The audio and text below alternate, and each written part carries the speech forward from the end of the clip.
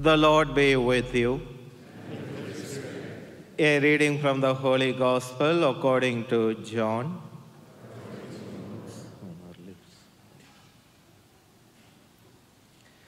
Jesus said to his disciples, I am the true vine, and my Father is the vine grower. He takes away every branch in me that does not bear fruit, and everyone that does, he prunes so that it bears more fruit. You are already pruned because of the word that I spoke to you. Remain in me as I remain in you.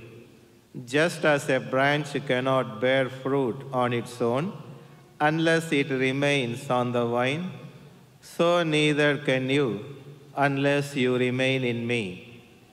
I am the vine, you are the branches.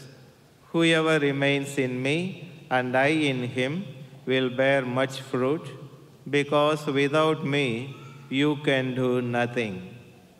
Anyone who does not remain in me will be thrown out like a branch and withered. People will gather them and throw them into a fire, and they will be burned. If you remain in me and my words remain in you, ask for whatever you want, and it will be done for you. By this is my Father glorified, that you bear much fruit and become my disciples. The Gospel of the Lord. Praise to you, Lord Jesus Christ.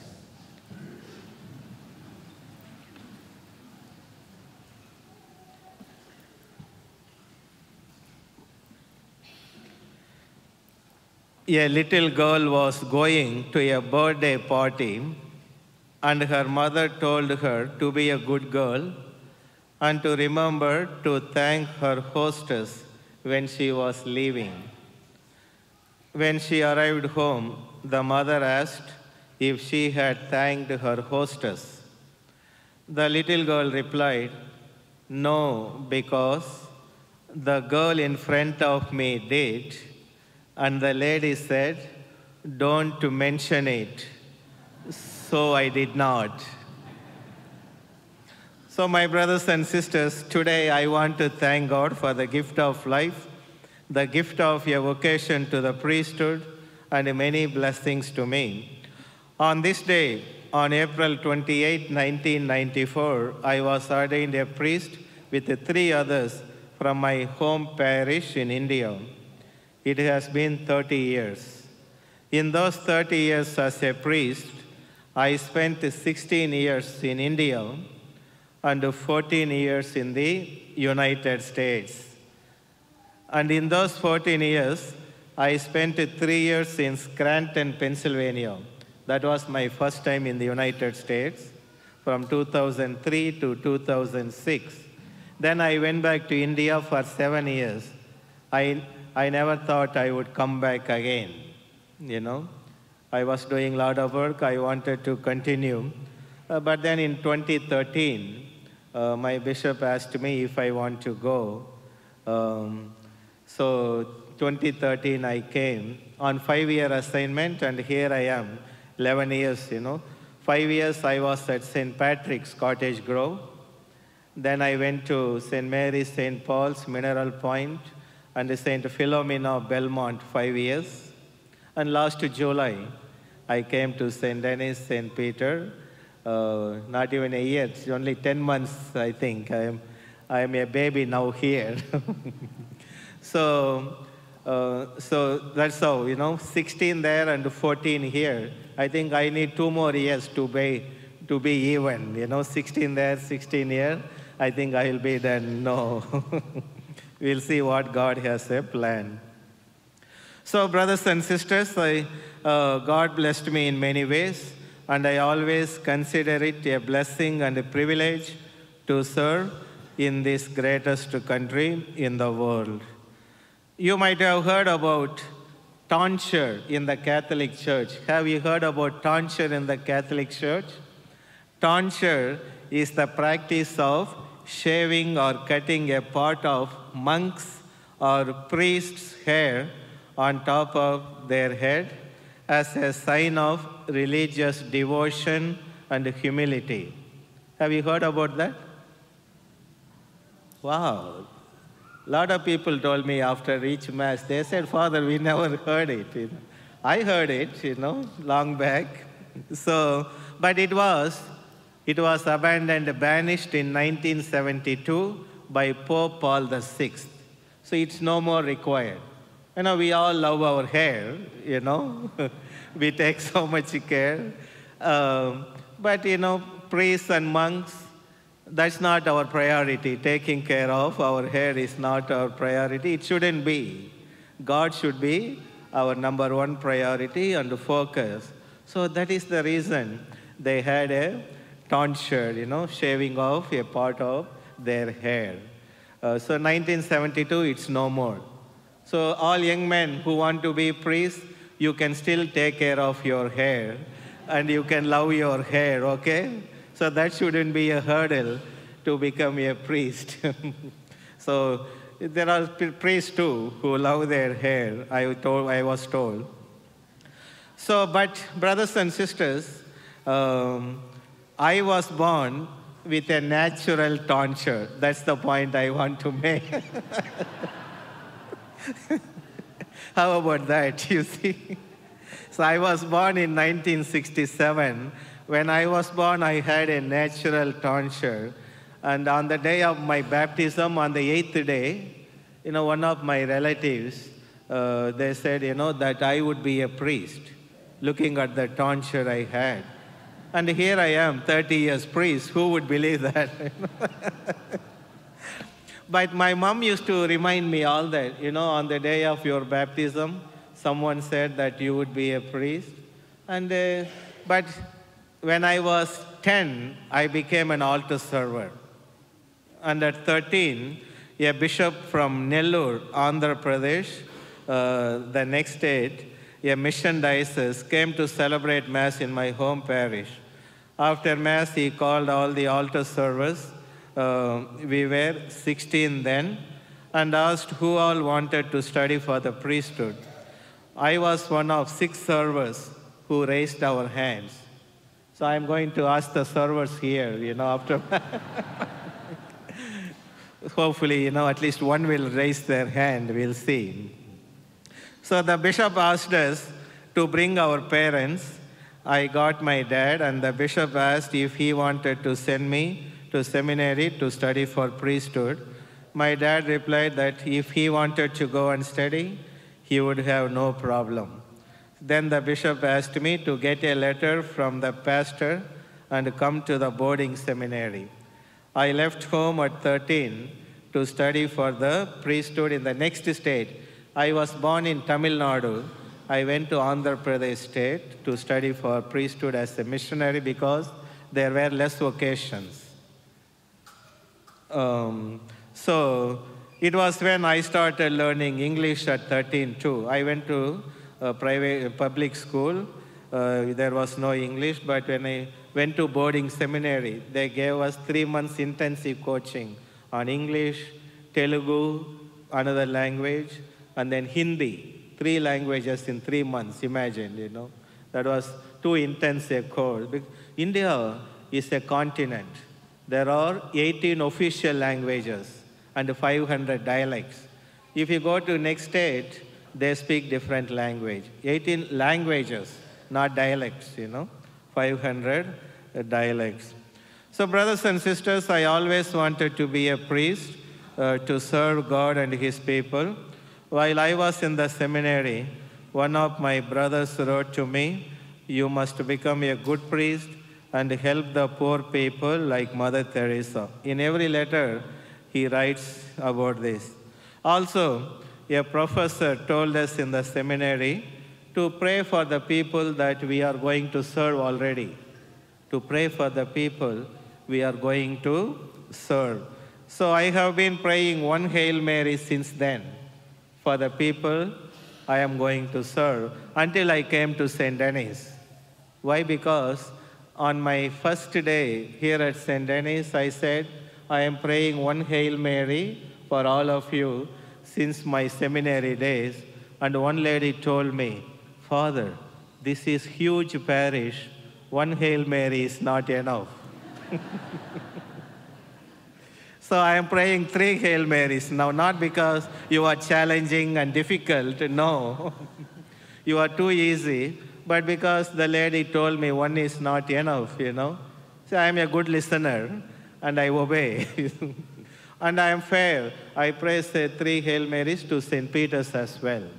So every day before I go to bed, after my rosary, 3 for you and 3 for St. Peter's. And no wonder, for 30 years, I never had a problem in any parish. On the other hand, they all love me. I love them, they love me. You know the reason now? Prayer. Prayer is the secret for the success in my priesthood for the last 30 years. So my brothers and sisters, after completing all my studies in India, I was ordained on April 28, 1994. My mom was there, but my dad passed away in 1986. I am the only priest in my family. 2 of my brothers went to seminary, but they did not like it. My younger sister wanted to be a nun, and she did not like it either. So I am the only priest in the family. In India, evangelization is integrated with the corporal works of mercy because there is so much poverty. Evangelization and works of mercy, they go hand in hand. If you love God, show how do you do? How do you love God? You need to show in actions. Brothers and sisters, it is not a coincidence that the motto I wanted to live by as a priest is John 15:5 from today's gospel. So John 15:5 was there in my invitation to the priesthood. I am the vine, you are the branches. If you remain in me and I in you, you will bear much fruit. Without me, you can do nothing. The secret to bearing fruits, the secret to be successful is to be united with Jesus. This is from the farewell discourse of Jesus to his disciples. John 14, 15, 16, 17 chapters are Jesus' farewell discourse to his disciples. He spoke to them personally.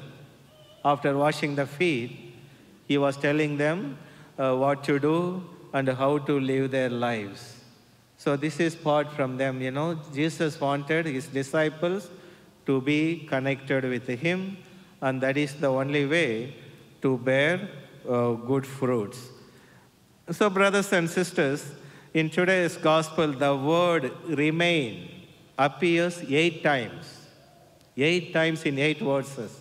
The word remain, or connected, or live, abide in me. 8 times in 8 verses. See the importance of this one. So now, brothers and sisters, Jesus expects fruits from us, not only from priests and bishops, from all of us. And this is possible if we stayed united with him. Now, what are the fruits that Jesus is talking about?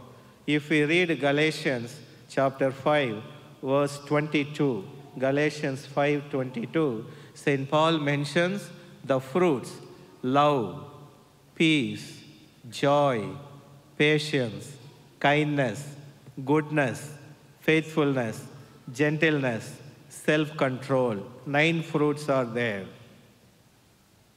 These are the fruits.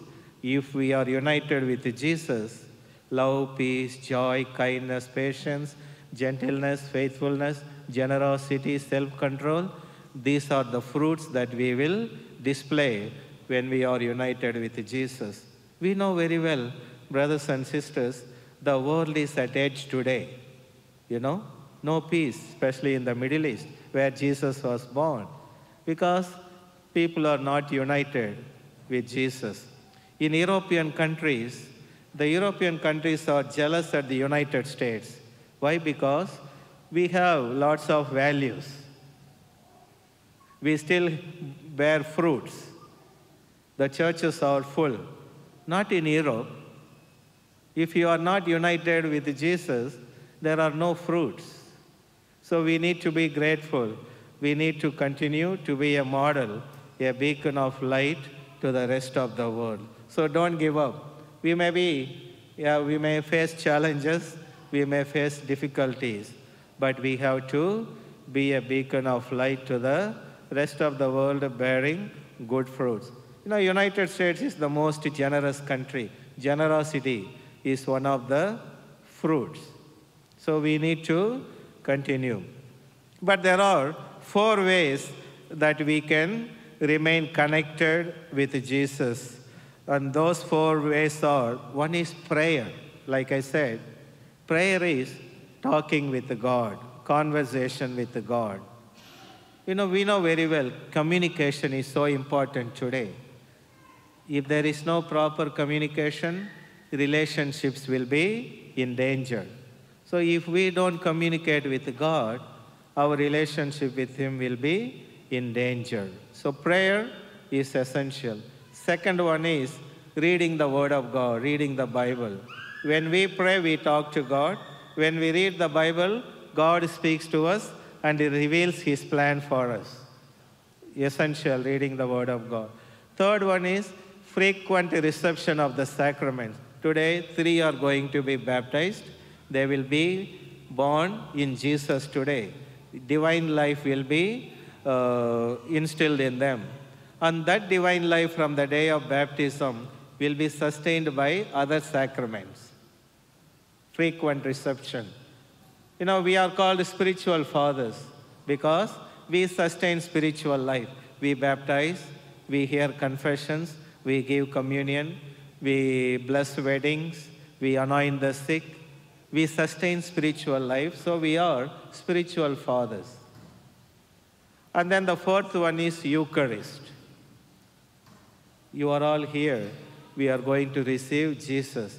For our body, we eat food. But when we receive Jesus, we become like Him. That is the difference.